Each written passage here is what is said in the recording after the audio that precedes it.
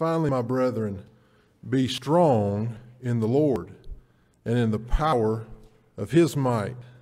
So he's wrapping up this verse, and he says, I want you to be, it's going to take a lot of strength and a lot of power to go up against the devil, is what he's saying. And I want you to be strong. It's not going to, a weak person is no match for the devil, right? He says, I want you to be empowered. I want you to be strengthened. But notice where your strength comes from, child of God. He says, I want you to be strengthened in the Lord. So you're going to draw, the power source is going to be from the Lord. And then he says, not only are you to be strong in the Lord, in the power, and our God is a powerful God, isn't he? You know, I think, and I have been convicted recently. I was talking to Brother Tracy this week of how often do we try to do things on our own, or we don't even realize we have problems when there's this powerful God who's on our side, who's for us, and we don't even tap into that power all the time. You know, you go read Genesis chapter 1, and I mentioned this last week at Grant Mill. I said, I've been giving y'all homework. Have y'all noticed that? I'll say, go read this one or go read that one. And then the thought popped to me last Sunday that they probably don't like that. Who likes the teacher that gives everybody homework? But go read Genesis chapter 1. It says he made the moon, he made the sun, and then there's this little, a couple of words, says he made the stars also. Like it's nothing to him. This is a powerful God, isn't it? Go look at the stars tonight if you can see them tonight. After you get through reading, go look at the stars and just think about it. There's a God that's made the stars also. And he says, I want you to be strong in the Lord and in the power of his might. That's his ability. You're not able. I said that earlier. You're not able to fight against the wiles of the devil. You're not able to stand up to the devil. I'm not able. But he says God is able to help you and strengthen you in this battle that we're all going to fight. So he says, I want you to be strong in the power of his might. I love that we have a God who is able. Remember when Paul said, I am persuaded that he is able to keep that which I've committed. He would tell the Ephesians in chapter 3, now unto him that is able to do exceeding abundantly above all that you could ask or think. He is able to do that. This church, if you go back and read it in Acts, this church, Paul would stand before the elders of this church, and he wouldn't say, hey guys, it's going to be a great revival. You're about to experience great joy in the Lord. No, he said there will be people who raise up among you who are going to try to devour the sheep. There will be wolves who come in from outside of you who try to devour the sheep. And you know what he says? He says, I'm going to commend you to the Lord who is able to build you up. Paul said, I couldn't do it. No other preacher could do it, but God is able. So now he says, finally, my brethren, be strong as we battle this enemy. Be strong in the Lord. Be strong in his might. And then he says this, put on the whole armor of God. The entire armor of God. See, if you're going to go into battle, you know, and that's a lot of times discipleship or the life of a child of God, a follower of Christ, is the example is given of a soldier, right? Because it is a battle. And so he says, if you're going to go into battle, you know, you want to go in with the entire armor that's provided to you. If a soldier went in. Remember, I had a good friend he retired from the Army, and he said, I can always remember as we would go into battle. He said, I was equipped with the equipment from the lowest bidder. He said, that always comforted me. Some of y'all get that later, but when the government's, you know, putting out those contracts, the lowest bidder won. He said, I would always think about that. Put on the whole armor of God, that you may be able. So here's you being able. You know, we've established that God is able, but Paul is telling these Ephesians that if you'll put on this armor of God, you'll be able to stand against the wiles, that is the trickery of the methods of the devil. For we wrestle not against flesh and blood. Do you see what this is? Really graphic language. He says we wrestle. You know, we've all seen a wrestling match. It's a contest between two people to see who can pin the other one. He says you're wrestling not against flesh and blood. That's important to remember, isn't it? People aren't our enemy. There's something that maybe moves people to do things that we wouldn't like, but people aren't our enemy. There's an enemy above that we're wrestling. He says not flesh and blood, but against principalities and powers. That would be ranks of evil spirits, against the rulers, the devil and his demons of darkness of the darkness of this world. That is the ungodliness and immorality of this world. And there's a lot of that. There's always been a lot of that. Still is a lot of that. He says, and we're wrestling against this, against the spiritual wickedness. That's evil purposes, evil desires, spiritual wickedness. So he's saying not the wickedness of people, but non-carnal spiritual wickedness in, listen to this, now he says, in high places. You know what I think that indicates to us is that these spiritual wickedness, the devil, our enemy that we're battling, he says he has the high ground. He says in high places. You know, when they would go into battle, you would want to get the high ground, right? You get a better shot on people. You could see whoever you're fighting, whoever your enemy is. You can see where they're moving, where they're going. And what Paul's saying, he really wants you to be sober here. He says, you're fighting the enemy that is in high places. It's an uphill battle for you. Do you see that? And he says, wherefore, because of this, because we have an enemy that we're fighting who already has the high ground, he says, for this reason, you need to take on the whole armor of God. This is an action that we have to take, that you may be able to withstand in the evil day, and having done all to stand. That is to remain upright. That should be our prayer in this life. We want to remain upright. We want to remain on a solid foundation, which would be Jesus Christ, I believe, which would be the Christian way of life. But we want to, if you can get to the end of your life, maybe a lot of times I'll say what I want on my tombstone when I'm up here. Maybe it'll say, he was still standing. We want to stand, right? We don't want to fall. And he says, stand therefore. He's going to start talking now about the armor of God, the armor that God gives to us as we go into this battle. Stand therefore, having your loins girt about with truth. You see, it's my understanding the girdle is what held the entire armor together. It kind of be like going into a fight without your belt on. And let's just think about it. If your pants are falling down, it's hard to fight, isn't it? And so this is very important. He says, having your loins girt about with truth. Y'all know truth is very important. We've talked about that he is the father of lies. So if lies come from Satan, the truth must come from another source, which is God, right? The truth strengthens us. When Jesus Christ was praying in John chapter 17, he said, sanctify them through thy truth. Thy word is truth. That's a very interesting statement to me that he would, when he is praying for these people who he's about to leave, his disciples, I believe he's praying for us too, that we're represented in there. He says that the way, see, you were sanctified, you were set apart in God before the foundation of the world when God chose you and placed you in Christ to be redeemed. But there's also sanctification that takes place in this life where we grow more like him. That should be the goal of it. That is what a disciple is. It is the discipline of becoming more like their master, becoming more like the one who they follow. And how are we going to do that? He says through the Word of God, the precious Word of God. The church. The church is called the pillar and ground of the what? Truth. Y'all remember that sign we talked about there on I-65? Go to church or the devil will get you. A lot of truth in that. You need to be where the truth is proclaimed, where the truth is loved, around people who love the truth. Because the truth, as Jesus said, will set you free. See, the deception and the lies of your enemy will put you in bondage, but the truth, Jesus says, will set you free. So he says, stand therefore having your loins girt about with truth. That's going to be very important. That's the belt you put on to hold all this armor together is the truth. What holds the church together?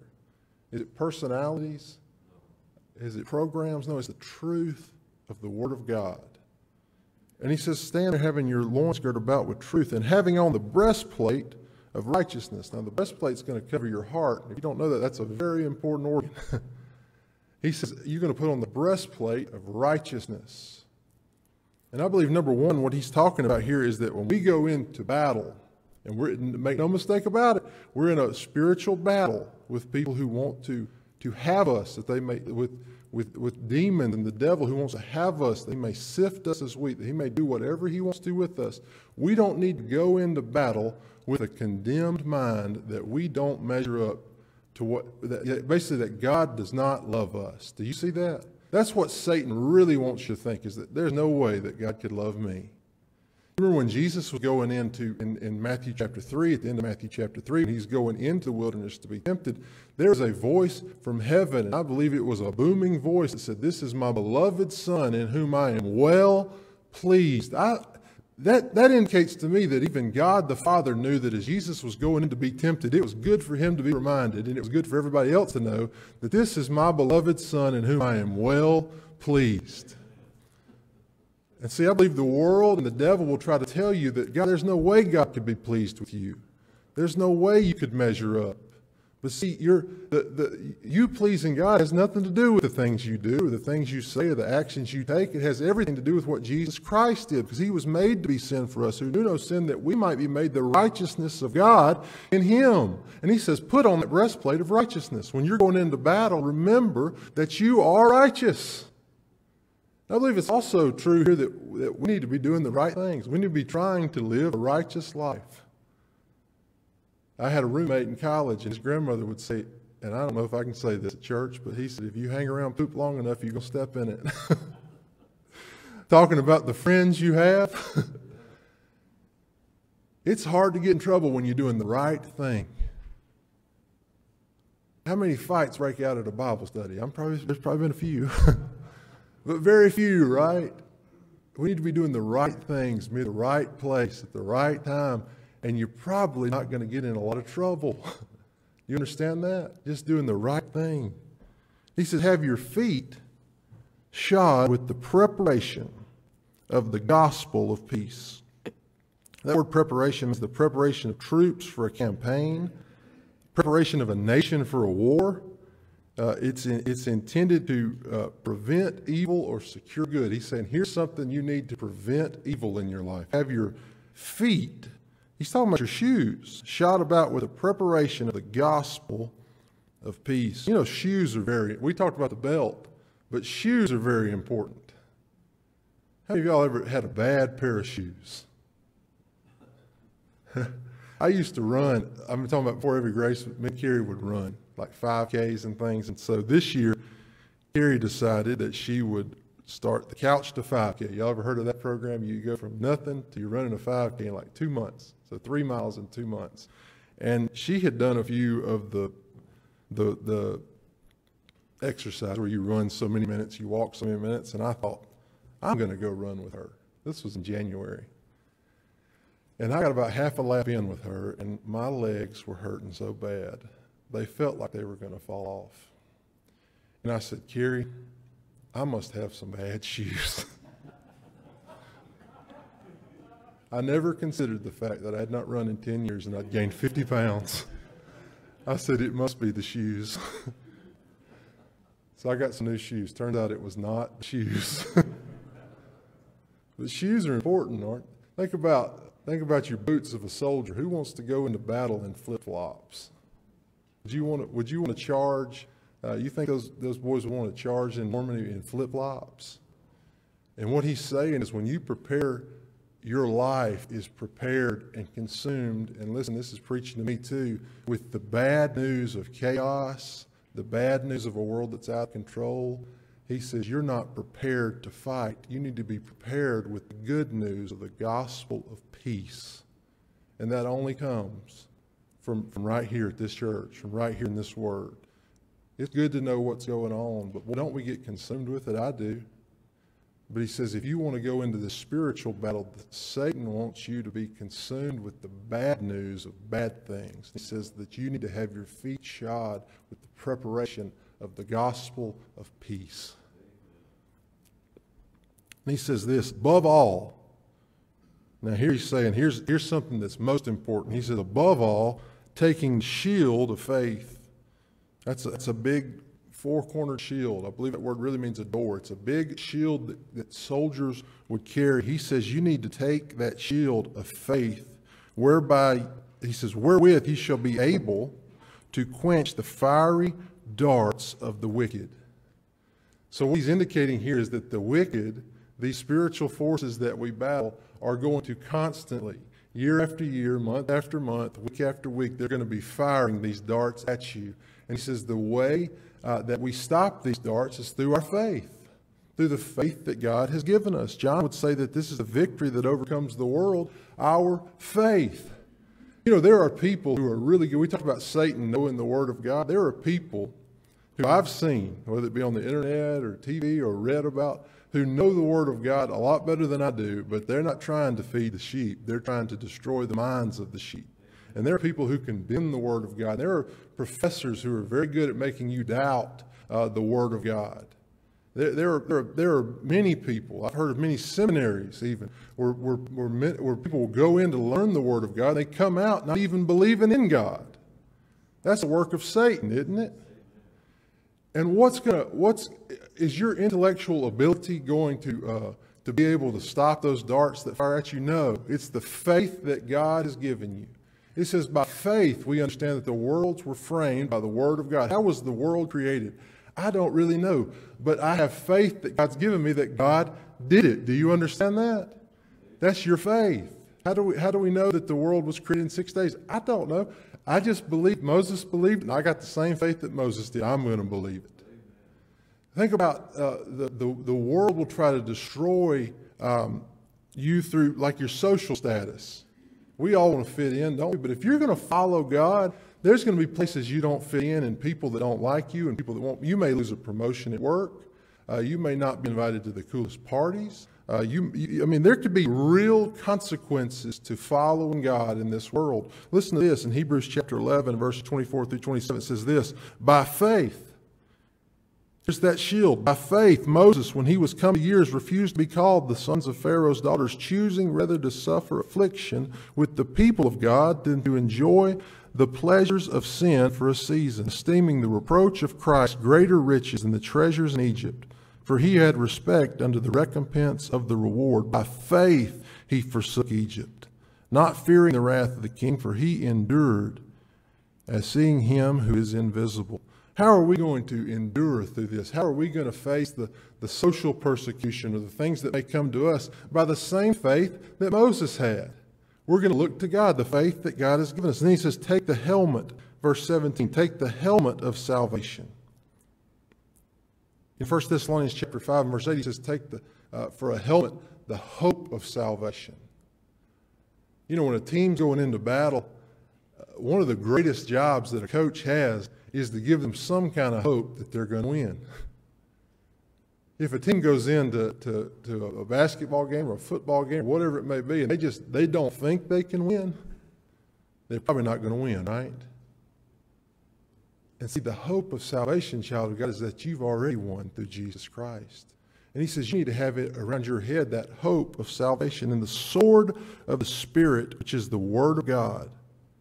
That's certainly an offensive weapon, but certainly your armor, and you're not ready for battle without your dagger, is what he was saying. And that is the Word of God. And Satan hates the Word of God. And what was it that Jesus Christ used in the wilderness? It was the Word of God. And he says this, let's finish with this. Praying always, verse 18, with all prayer and supplication in the Spirit, and watching thereunto with all perseverance and supplication for all saints, and for me, that utterance may be given unto me, that I may open my mouth boldly to make known the mystery of the gospel, for which I am an ambassador in bonds, that therein I may speak boldly as I ought to speak. He closes in verse 18 after he's given us the armor, the suit of armor that we're to wear. He says, I believe something that's very important. He says, praying always. He leads us back to prayer. Prayer is the most important thing that we probably neglect in our life. Prayer moves a God who can move mountains. Prayer moves a God. There's one thing Satan doesn't want to spread, and that's the Word of God, the truth of God. And so as we go into this battle, realize we're not in this battle alone. We're all in the battle together. May we pray for each other. May we pray for the ministry, that the Word of God may spread. Let's pray. Heavenly Father, thank you for this day. Thank you for the many blessings of this life. We pray for Brother Sam as he comes before us today, that he may be able to speak boldly the Word of God, that we may be encouraged, we may be built up, and that we'd all love each other more today than we did the day before. May you open doors of opportunity in Birmingham, Alabama, that we could speak your truth to those hearts that you've prepared. It's in Jesus' name we pray. Amen.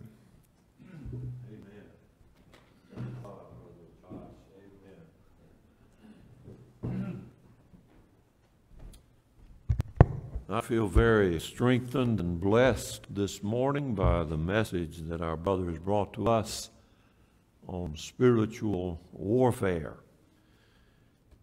The Bible tells us that we do have an enemy and that he attacks us to the lust of the flesh, the lust of the eyes, and the pride of life.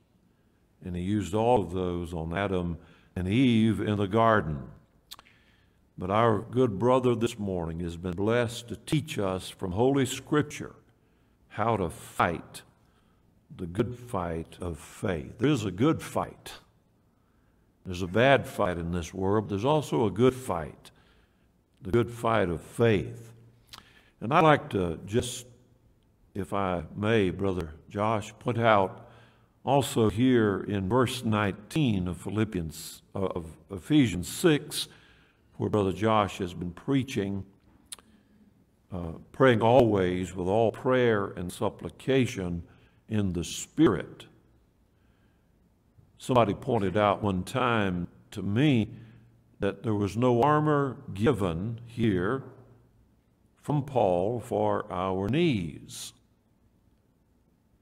We have the helmet, we have the breastplate, we have the girdle, we have the shield, but there's nothing to protect the knees.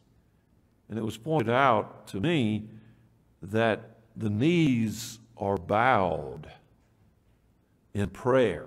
That protects the knees. Do y'all see that? Praying always with all prayer and supplication in the Spirit. Prayer is so essential to spiritual warfare, and watching thereunto with all perseverance and supplication for all saints. And then this thought came to me as Brother Josh was preaching to us. Another part, a very essential part of spiritual warfare is hearing the Word of God being taught. He says in verse 19, "Pray for me that utterance may be given unto me," that I may be able to utter the truth of the gospel, and for me. Do you pray for your preachers? Hopefully you do. That God would grant us utterance. Paul is asking, if Paul needed the prayers of the church, how much more does Brother Sam need the prayers of the church? And for me, that utterance may be given unto me, that I may open my mouth boldly. You know, the Bible teaches us that we're to study to be quiet and to mind our own business. But that statement, study to be quiet, doesn't mean that you're to be quiet all the time. You're to study to be quiet at the right time. But there are times when we should open our mouth and be bold. Let's say Brother Sam was arrested last Sunday about 11 o'clock in the morning for robbing a convenience store down the street. And they've put me in handcuffs, hauled me off to jail. I've been arrested and charged for robbing the convenience store down the street at 11 o'clock last Sunday. Now, those of you that were here at church last Sunday need to open your mouth and speak in my defense, right? So, Paul is saying, and for me that utterance may be given unto me, that I may open my mouth boldly. Preachers are not to be timid in preaching the gospel. We're to be bold. Open my mouth boldly not arrogantly, but boldly, to make known the mystery of the gospel. I want to say this morning that a very important part of spiritual warfare is for us to be in the house of God, worshiping God and learning from His Word. Many years ago, a sister at Cool Springs Church, where I grew up, lost her mother in death, Sister Betty Phillips. Her mother, Hazel, had passed away, and the funeral, I think, was on a Saturday, and Sister Betty was at church Sunday morning. And it was just part of our culture in that community in those days. When you lost a loved one, you just kind of hid out for a few days to honor the dead. I know that may sound strange to some of you, but that was our culture, our tradition. And there Sister Betty was at church, and some were shocked. And her statement was, "Where else could I be to help me in the loss of my mother than with my church family?" I want to tell you, being with you all strengthens me when we're here to worship God. We fight this spiritual warfare, but I want to tell you, as I'm trying to live a Christian life, you know what helps me more than anything else to behave myself? The song says, "Tell me again, as onward I go, Jesus has washed me whiter than snow." If I just go to church and all I ever hear is some preacher getting up giving me the 10 Commandments, that's not too much incentive to keep the 10 Commandments. But if you tell me that God loves me and He gave His Son to die for my sins, now I've got a reason to keep those 10 Commandments, to please Him, not in order to go to heaven when I die, but because I am going to heaven by grace. That inspires me to behave myself. What about you all this morning? That's why I say we're never really hearing the gospel until we hear about Jesus and His death. That's why Paul would say to the Corinthians, "I'm determined to know nothing among you save Jesus Christ and Him crucified." So, beloved, it's so important for us to go to church and be in a worship service. A worship service is not just a good spiritual cup of caffeine on Sunday morning. Worship does you good all through the week. And I've heard so many people say when they would miss church due to sickness, "Brother Sam, the week just didn't go right." I've heard Sister Joyce Clay say that, and she's been out for 3 months due to sickness and the virus. I want to tell you, church worship does God's people a lot of good. That's why Paul would say, let's go over just a moment to Hebrews chapter 10, and notice what Paul would say to the Hebrews in chapter 10 and verse 24. "And let us consider one another to provoke unto love and to good works." When I'm around you all and see you behaving yourself, you know what that does? It provokes me to love and good works. How many of y'all have ever been provoked to anger? I plead guilty. But I want to tell you, isn't it good to be around people that will provoke you to love and to good works, not forsaking the assembling of ourselves together, as the manner of some is, but exhorting one another, and so much the more as ye see the day approaching. Paul is telling the Hebrews and telling us this morning not to forsake the assembling of ourselves together. This is an assembly here this morning. We've assembled together, as the manner of some is. In Paul's day, some had the habit of not going to church. And Paul said, don't be like those people. He said, but exhorting one another, and so much the more as you see the day approaching. And I think that day is the day of worship. When you meet one another at Walmart on a Friday, why not exhort one another by saying, I'll see you Sunday at church? Isn't that a good thing, beloved, to be in the house of the Lord and to worship our God? And you may say, well, I just don't get that much out of church. Well, that's probably your fault. Come on now.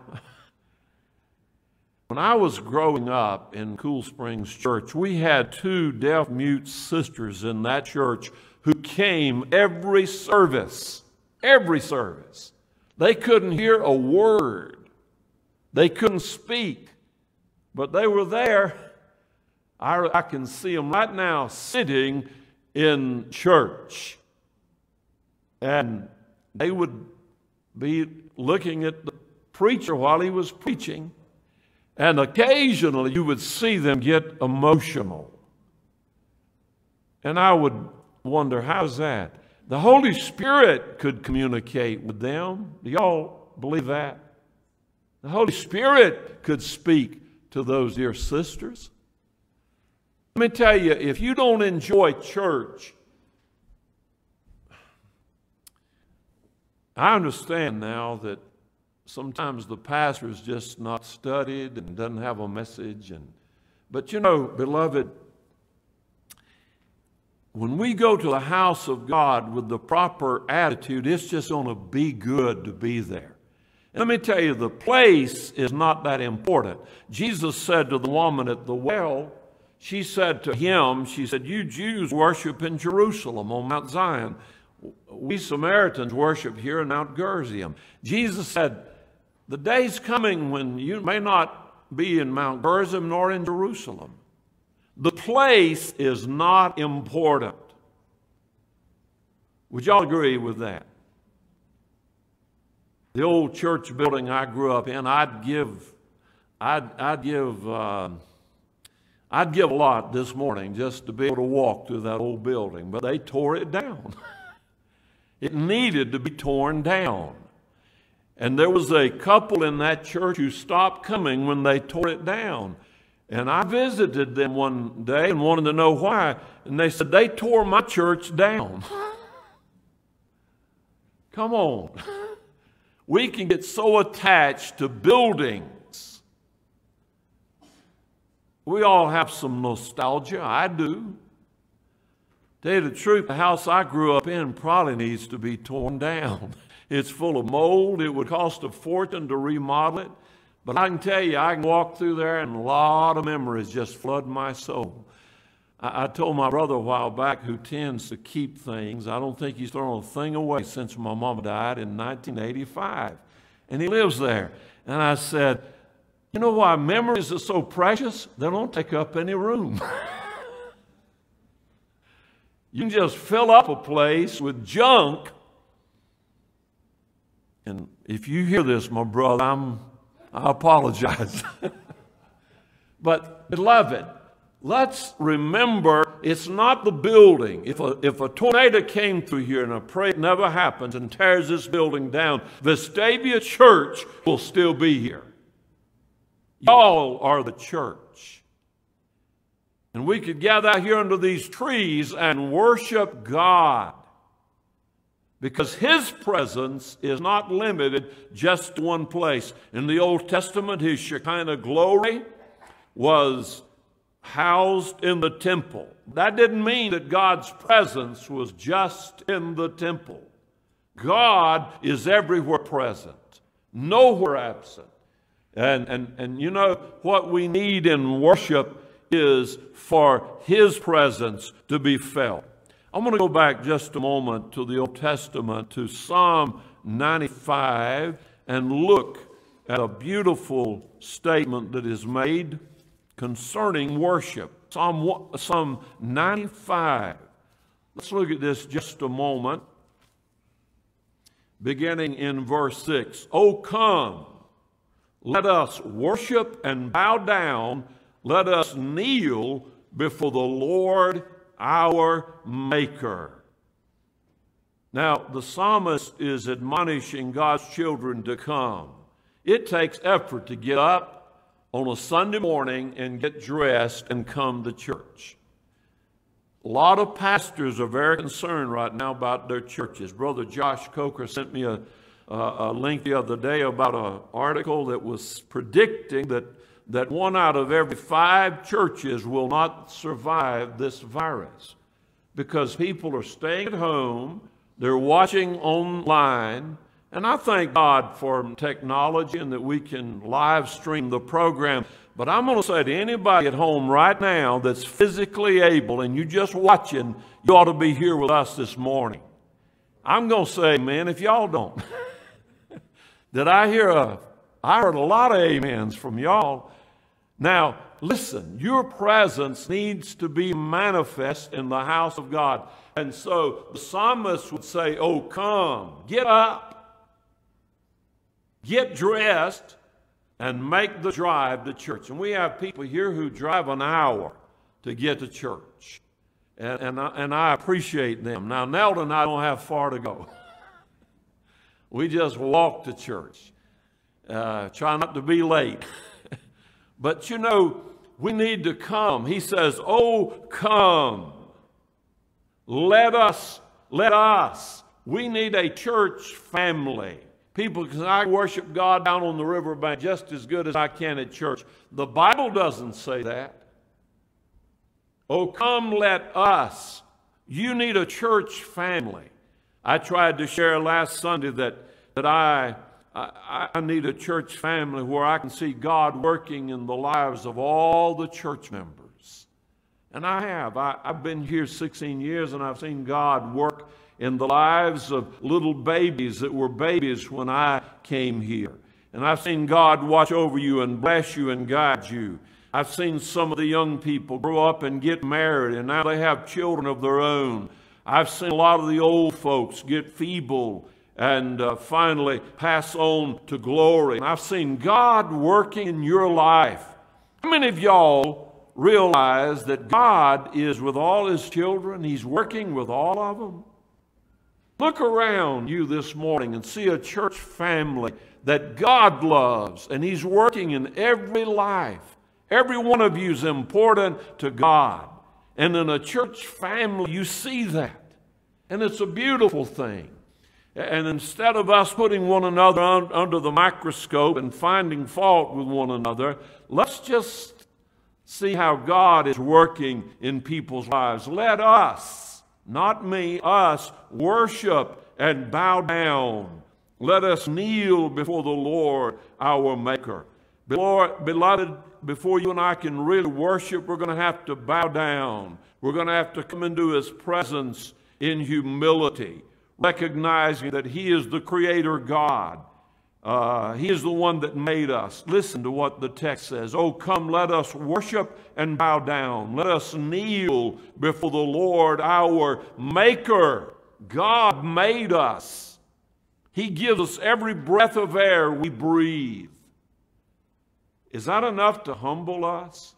It should be. We need to bow down. I appreciated Brother Trey Keeble calling me the other day and telling me about his grandson who got a full scholarship to a college in Virginia, football scholarship. And the coach explained to the team that they were all going to have to bow the knee. You know what's going on. And this young man told the coach, I bow my knee only to Jesus Christ, my Savior. I appreciated that. Don't y'all? I've got a bumper sticker on my car right now that a brother in North Carolina gave me. Stand up for your country. Now, I'll stand up for America, but I don't want to bow down to anybody but my God. Would you all agree with that today? And as we gather in His name, let's come here clothed with humility. Humility is the most beautiful garment you can put on except for love. And so, beloved, worship. We are here to worship God. I know our worship is not perfect. Hopefully, we're growing in our ability to worship God. You know, worship starts with the first song. And I tell you, the hymn writer would tell us in verse 1 of Psalm 95, "Oh, come, let us sing unto the Lord. Let us make a joyful noise to the rock of our salvation." When we're singing Amazing Grace, I tell you, there is worship in all of that. And we honor God and worship God as this is a house of worship. We come here to worship. And I know our worship is not perfect. My brother E.D., who died with a brain tumor when he was in his 40s, 46 years old, would quote that verse a lot during his last days on this earth from the song, "How Sweet the Name of Jesus Sounds." One of those verses says, "Weak is the effort of my heart, and cold my warmest thoughts. But when I see thee as thou art, I'll worship thee as I ought." Our offering of worship this morning, I understand it's not perfect. It is weak. Mine is so much of the time. When I get to heaven, I'm going to worship him like he deserves. But I want to be in his house every Lord's Day doing the best I can to worship my God and my Savior and my Redeemer. How about y'all? So we're here right now. Did you know we're in God's presence? Are y'all aware that we are in God's presence right this moment? He's here. I know God is present everywhere. I understand that. But when Adam and Eve sinned, the Bible says they went out from the presence of God. What does that mean? Did they go somewhere where God wasn't? No. He's omnipresent. He's everywhere present, nowhere absent. So in what sense did they go out of his presence? In their disobedience. They were no longer blessed to feel the presence of God. How many of y'all want to feel God's presence? You want to be in his presence? You want to know, you practice the presence of God in your thoughts, in your mind. You know you're with God at all times and in all circumstances. Isn't that a wonderful experience? And to be able, occasionally at church, God will just manifest his presence in a way that you feel, you know, you have chill bumps every once in a while. You'll hear a message, you'll hear a scripture read, you'll see some insight, some light goes on, you have an epiphany, and all of a sudden your heart is just warmed. Or do you just sit there like a bump on a log, look at the watch every once in a while and wondering, when is he going to get through? Come on now. That's not worship. Worship is listening, learning about your God and your Savior. Oh, come, let us worship and bow down. Let us kneel before the Lord, our Maker.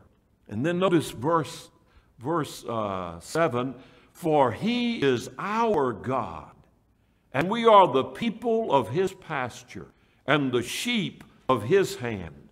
Today, if you will hear his voice." Beloved, Psalmist not only says that God is our maker, but he's our shepherd, the good shepherd that gave his life for us on the cross. How many of us on a daily basis just think of God in all of his glory? Now, there are many things that are dangerous to our spiritual health and worship. And I want to turn with you just now to a scripture that came to my mind this morning as I was studying on this subject. It's in Proverbs chapter 30. Listen to this. This is a prayer of Solomon in chapter 30 of Proverbs and verse 8. "Remove far from me vanity and lies. Give me neither poverty nor riches." Listen to that. Feed me with food convenient for me, lest I be full and deny thee, and say, who is the Lord? How many of y'all want to be so rich that you're tempted to just forget God? Now, I know our flesh says, I'd like to try it. But Solomon had enough sense to know, I don't want to be so rich that I would forget God and say, who is the Lord? And then he says, I don't want to be so poor and steal and take the name of my God in vain. Now, in this country today, I doubt, I know there are a lot of thieves, but there's nobody poor enough that have to steal, honestly. We have food stamps, which I think is a good thing for people who really need them. I'm certainly not opposed to paying taxes to buy some food stamps for somebody who is really in need and can't work. That's a good thing. So in this country today, I don't know. I know some of you said, now, Brother Sam, you don't know what you're talking about. But when you compare America with many other nations of the world, it would be really hard to find anybody in America that is genuinely poor like Africa would judge poverty. But none of us want to be that poor that we would have to go out and steal for a piece of bread for our children. I don't want that. I don't want to be that poor. How about y'all? Do you want to be so poor you got to steal? No. But I don't want to be so rich that I would forget God. Did you know that can happen? God said to Israel in Deuteronomy chapter 6, after he had brought them up out of the land of slavery in Egypt, and they had spent 40 years in the wilderness. In Egypt, they're slaves. None of us are slaves. There aren't any slaves in America today. I wish people could get over that. I don't mean to be political, but let me tell you, there are no slaves in America today. But Israel, they were slaves in Egypt. God brought them out after 400 years. They spent 40 years in the wilderness as pilgrims and strangers, living in tents. And finally, God brings them in to the promised land. A land flowing with milk and honey. They'd been living in the desert 40 years, eating manna and drinking water from a rock. Now all of a sudden, God says, you're in this land that I promised to your fathers. You're going to live in houses you didn't build. You're going to eat from vineyards that you didn't plant. You're going to drink water from wells that you didn't dig. He said, you're going to be blessed. And let me tell you, the promised land, the land of Israel, was the most glorious piece of real estate on planet Earth. It still is to this day. It was very fruitful. What a contrast from being a slave to being a pilgrim and a stranger in the wilderness to now being landowners. I mean, they moved into great wealth. And you know what God said? I want you to guard your hearts. Because with all of this bounty, you're going to be tempted to forget me. Do you reckon that's where America is today? Come on. How many of you have missed a meal lately that you wanted it, but you couldn't afford it? I remember one time Brother Obey and I pulled up to a Cracker Barrel, and there was a group of people going in, and they all looked like they were at least 100 pounds overweight. And I'll never forget what Brother Obey said. He said, look, Brother Pastor, he said, and they're going in to eat more. He just couldn't get it. You know, he had lived through 2 famines. The last time I was in his home in Dar es Salaam, he showed me a year's supply of rice and beans he was able to afford. He didn't plan for his family to ever go through hunger like he had gone through. But you and I, Nell and I went to Cracker Barrel yesterday. It was a feast. Last night wasn't too bad. We are living in a land of abundance. Have we forgotten God? God warned Israel, and I believe He's warning America, warning me, warning you. Let's not forget our God. See, we're going to worship something. Every human being on this earth is going to worship something. The word worship, and I'll close with this, the word worship comes from an Old English word that means worth-ship. Worth is what you give value to something. The word ship, in that as a suffix, would talk about shaping something. A lot of words end with the word ship. Now, the word ship there means to shape something. What you value most in life is going to shape you. If you worship money, it's going to shape you. If you worship fame and want popularity on social media, that's going to shape you. You worship sex, that's going to shape you. You worship your family, etc. It shapes. If you, and let me tell you, those things don't shape us very well. But if you worship God, God begins to shape you by making you a more loving person, a more forgiving person, a kinder person. It makes you a servant. How many of y'all want to be servants? Come on now. If you're following Jesus, you've got to be a servant. Was he a servant? He said, I didn't come into this world to be served. I came to serve. Who was it that got down on his knees in the upper room and washed the other men's feet? Do y'all know who it was? It was Jesus. He came to be a servant. And as you worship Him, He will make you a servant. He'll give you a servant's heart.